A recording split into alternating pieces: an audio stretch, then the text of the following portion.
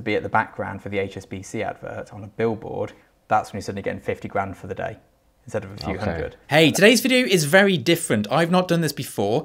This is me helping a photographer fix his business. And today we've got Gary. Gary's an interiors photographer, and I'm trying to help him get from being that jobbing photographer who's struggling to a high-end photographer.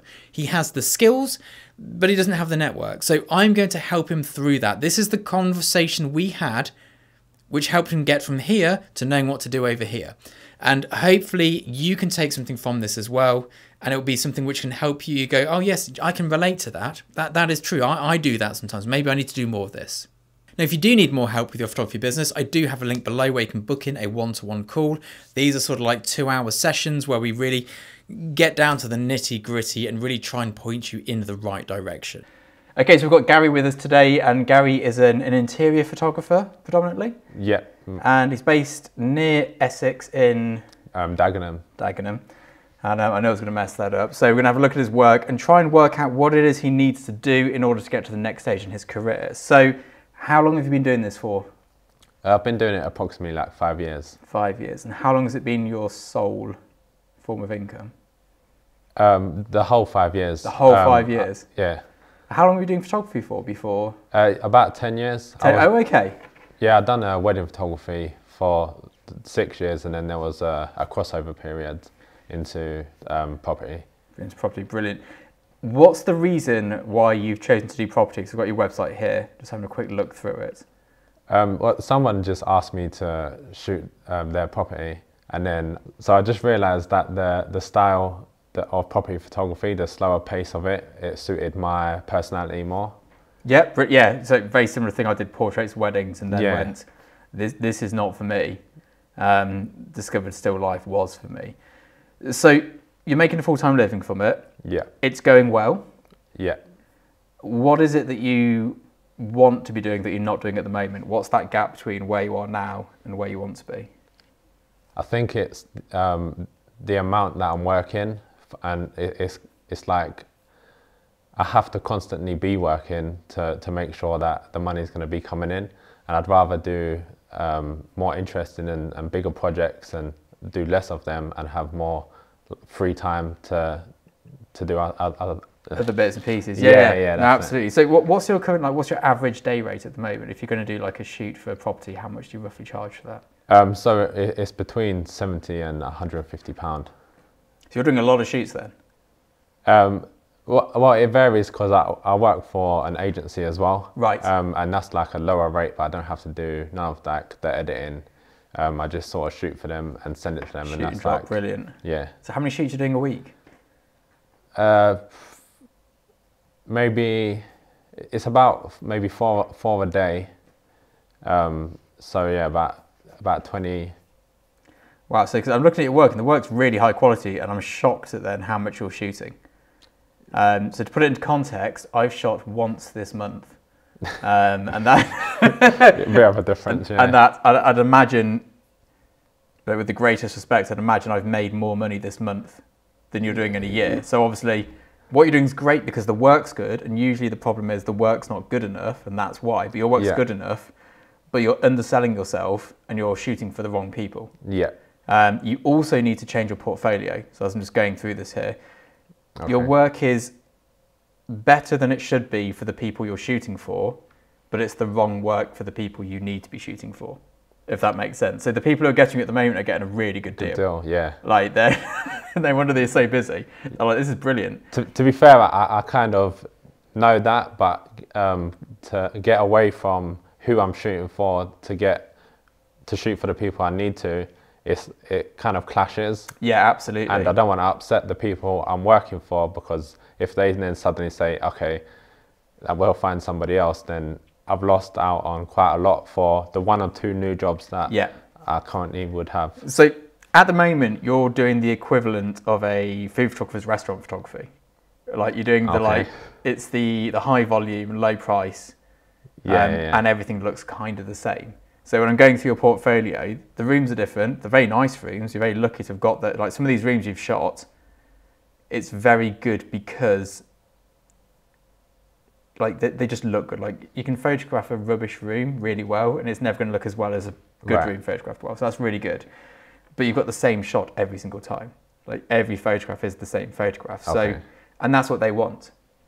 And the price you're charging for that is the right price for what they need. Like they don't have budget to spend more on interior photography. You're not going to be able to turn them into like $2,000 a day clients. Yeah. So what you need to do is shoot a new portfolio of interior work, which doesn't look like this. So the really high-end interior photographers and those who work in that sort of world, they all have a specific style of work that they do. Okay. So some of them will be really known for their inclusion of people within their work, or their inclusion of movement within a still space. So whether it's like they've always got a window open with a curtain blowing. Okay. There'll always be this like, little thing which is like, their work is always quite pastely. Their work is always, it's always shot in a way that the perspectives are off, but they work within the building's context. Right. So it's that like deeper understanding of the building itself and the interior, whereas these shots are pretty shots of what's there.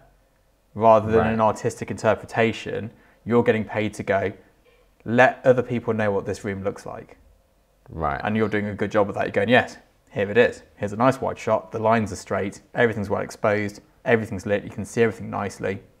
The styling's really good. Everything's where it should be, but there's no creativity in the photograph because these clients don't allow for that, because that's not what they want. They just want to have, this is exactly what it is. Right.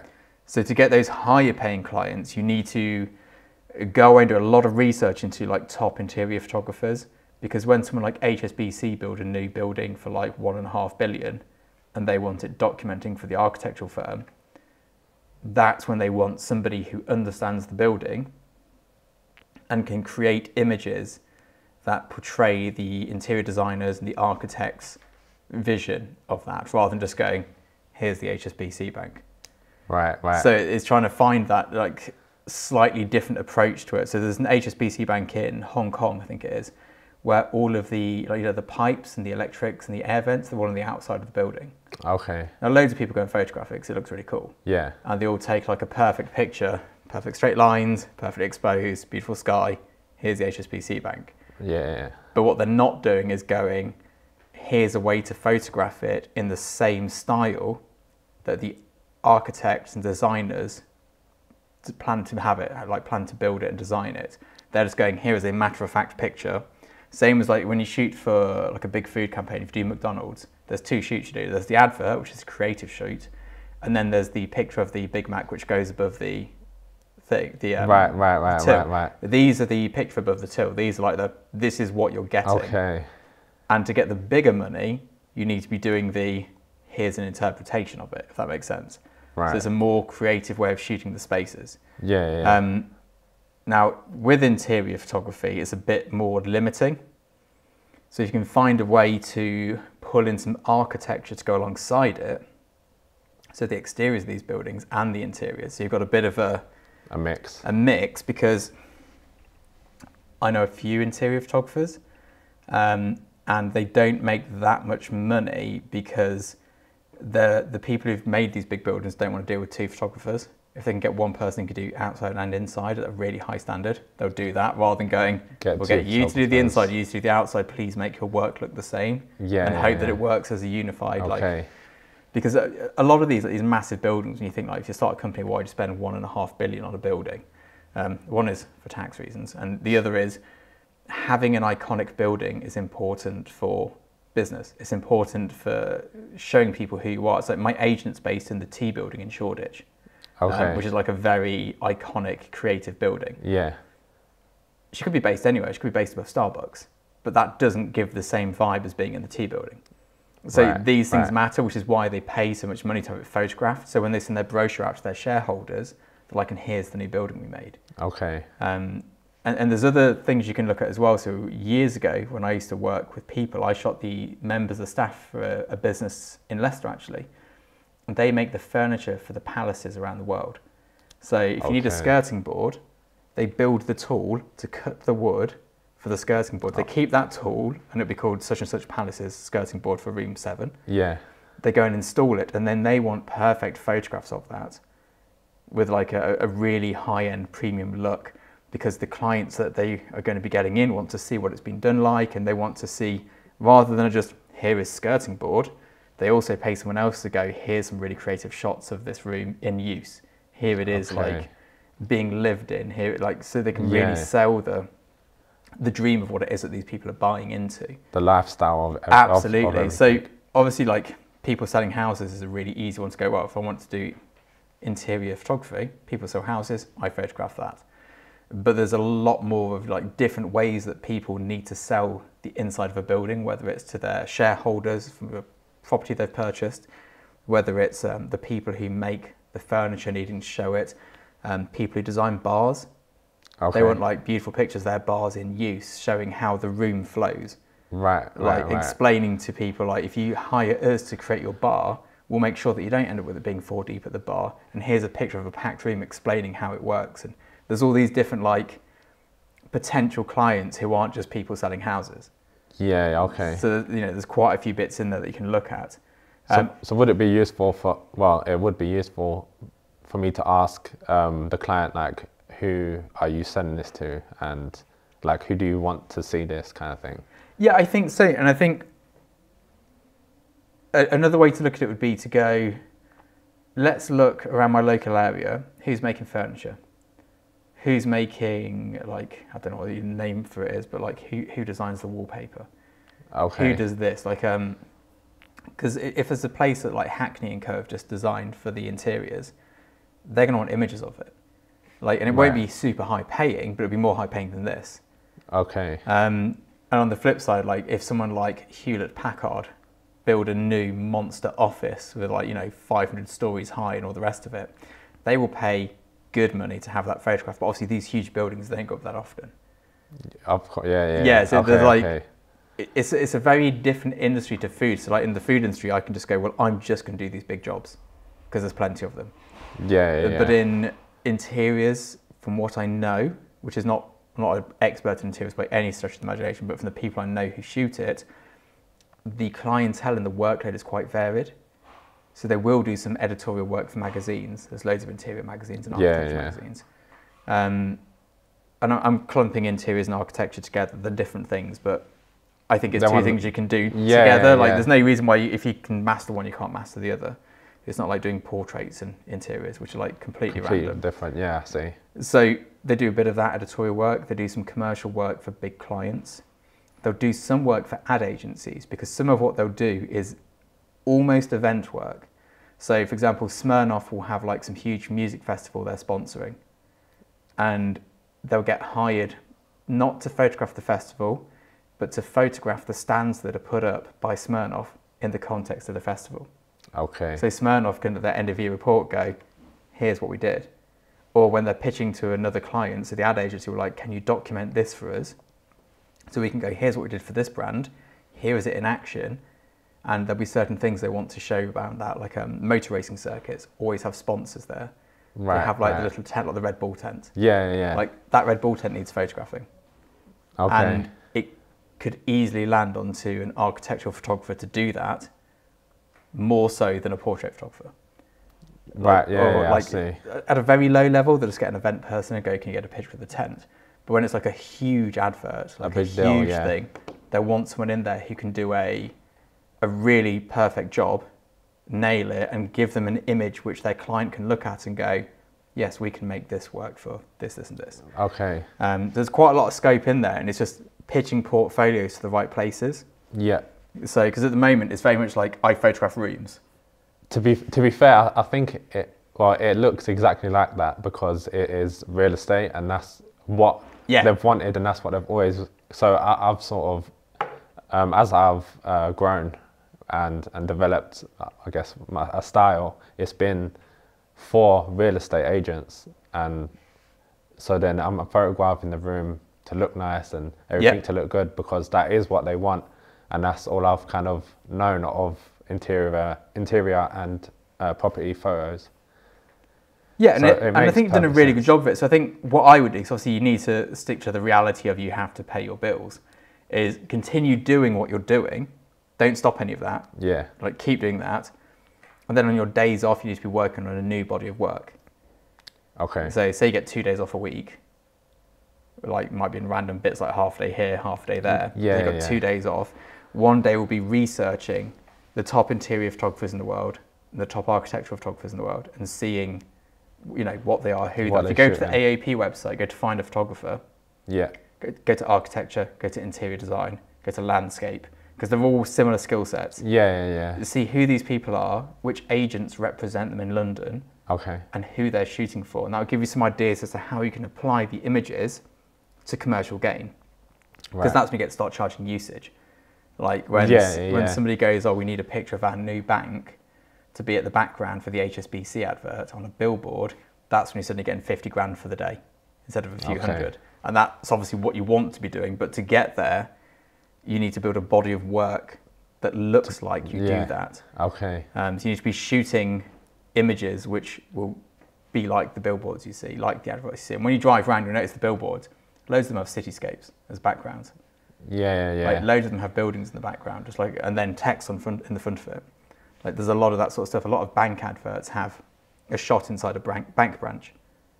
And then HSBC for years handing out a pamphlet. That could be you doing that. But there's no reason why you can't be the person who goes in, gets that perfectly level shot, shoots it for the ad agency, and then collects much more money, rather than working 4 shoots a day.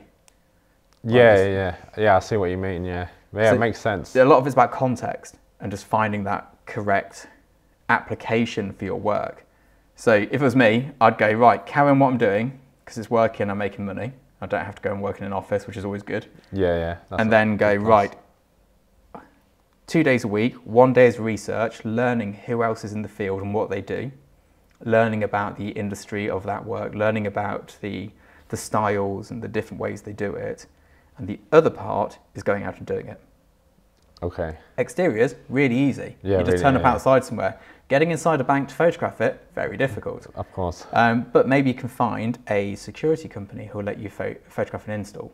Or maybe you can find a door fitting company, or there's always a way where they'll be able to go, can we have this person come inside this jeweler's to take photographs of it so we can show our stuff being installed, or whatever it may be. So you can find your way into these interesting places.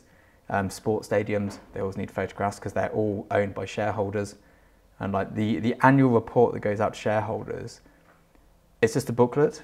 It seems really like innocent and like very unimportant, but people will decide whether to keep or ditch their shares based on like what's going on in it. And they spend months putting it together.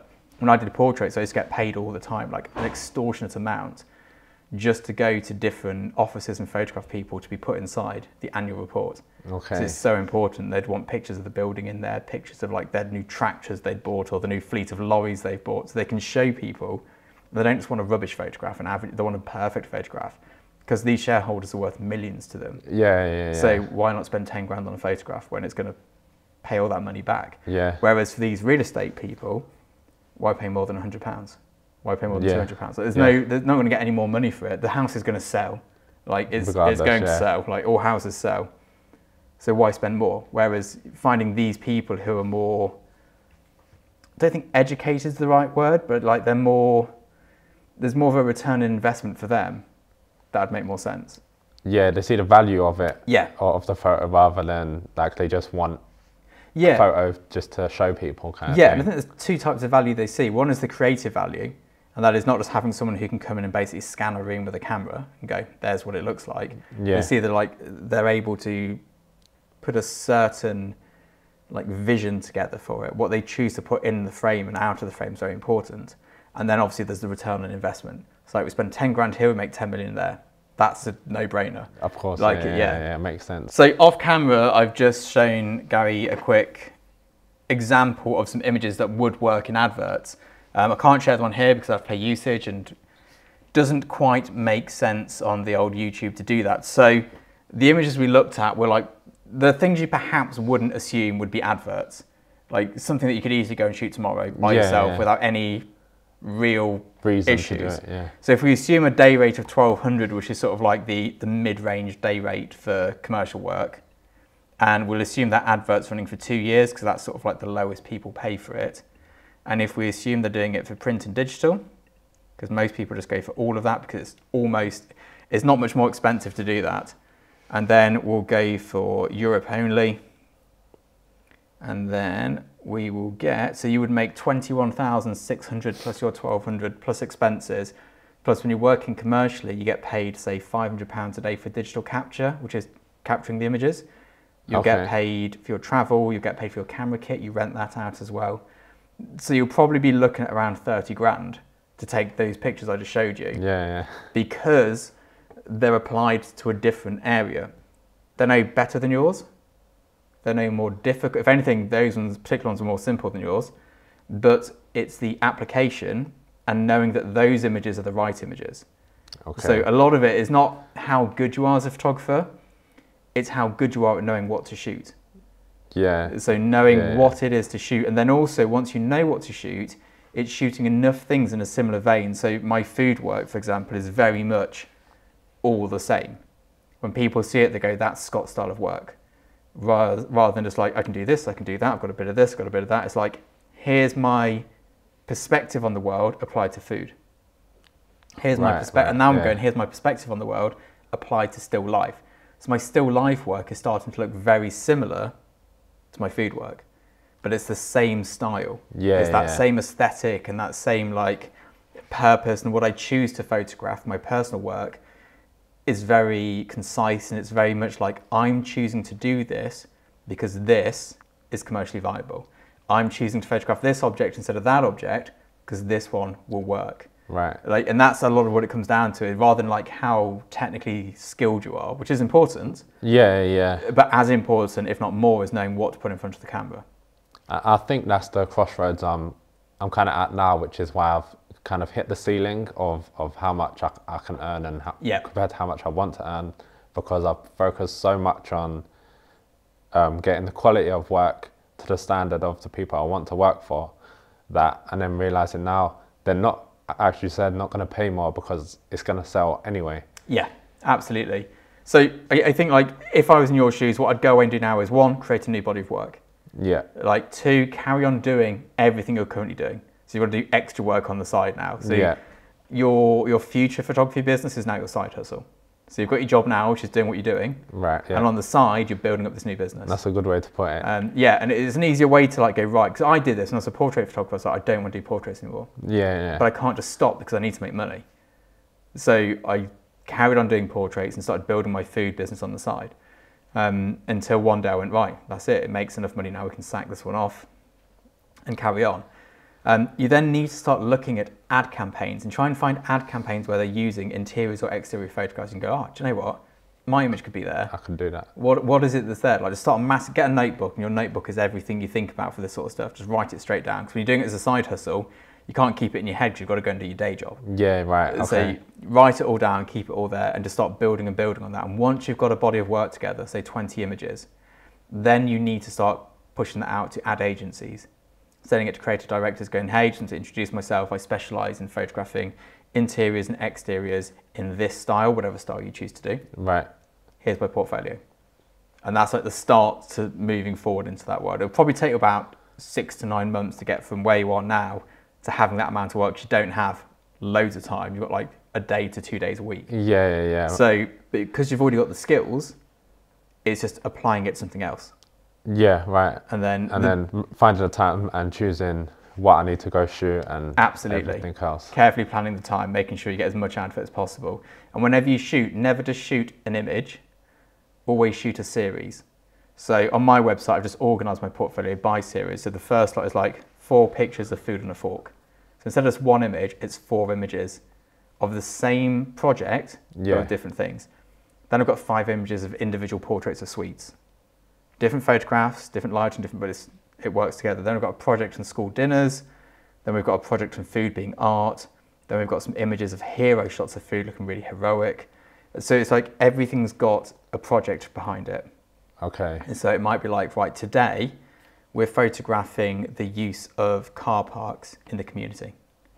So it might be like, you've got to find car parks in a 100-mile radius where you can take a shot of the car park, and in the background you can have a community building of some sort, whether it's hospitals in the background of every car park, or community centres in the background of every car park, whatever it is, where you can then go to NCP.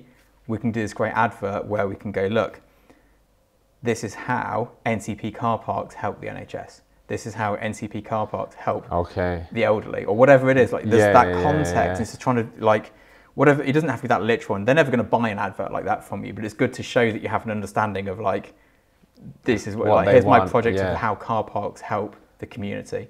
Here's my projects on how parks help the elderly.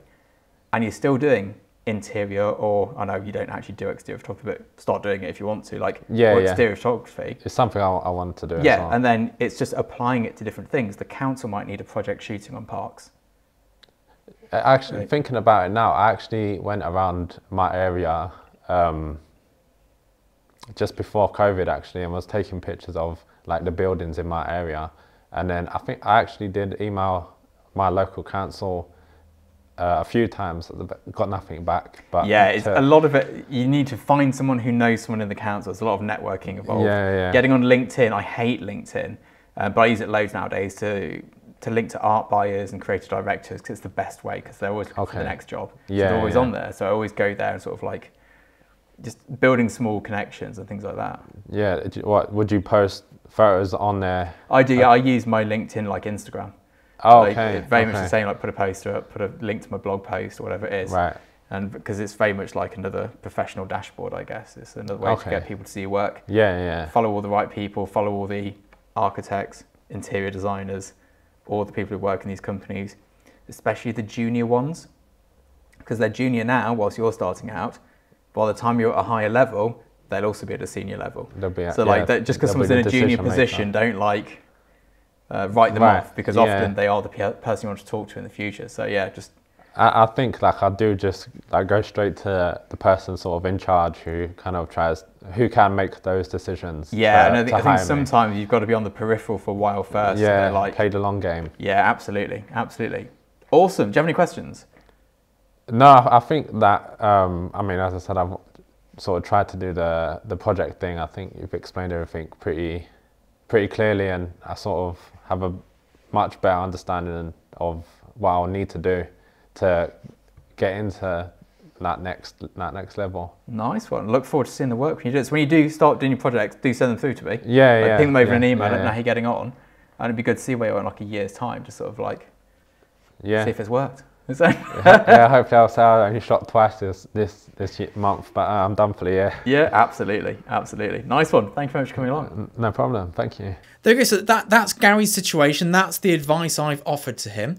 Whether he does it or not, I don't know. If you want to see what it looks like in 6 months' time, I think it would be great to hear back from him to see exactly what he managed to do, what he failed to do, and what went well, what didn't go well. You know, the photography business is a hard one. You can't just go, I'm going to be a photographer, and it happened. There's a lot of work that goes into that. So hopefully this has helped sort of show him what's available, what's out there, just to think as a bit of a more big world picture of it. If you want to see more videos about the world of commercial photography, do hit subscribe. I'll see you all soon. Bye-bye.